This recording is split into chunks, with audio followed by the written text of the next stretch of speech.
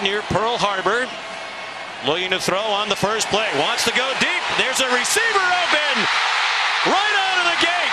NWO. A TD. DK Metcalf. Alabama, and they knew they were going to get challenged tonight. First play out of the gate. Ole Miss strikes for a touchdown. Matt Luke said we absolutely.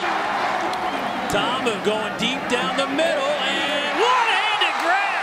Touchdown, Ole Miss. DK Metcalf. Everybody on the offense, they see it and they go. That one caught, looked like it could have been picked off. There goes DK Metcalf, still on his feet. Touchdown, Ole Miss. Over during the LSU game when Shea Patterson was injured downfield and caught, striking quickly.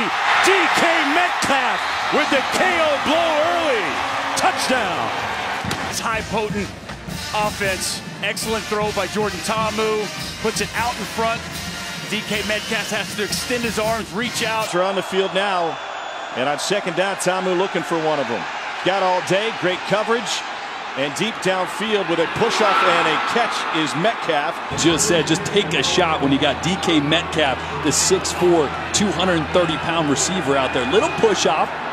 Work. Go to ESPN.com/Taco Bell to see how your school can compete.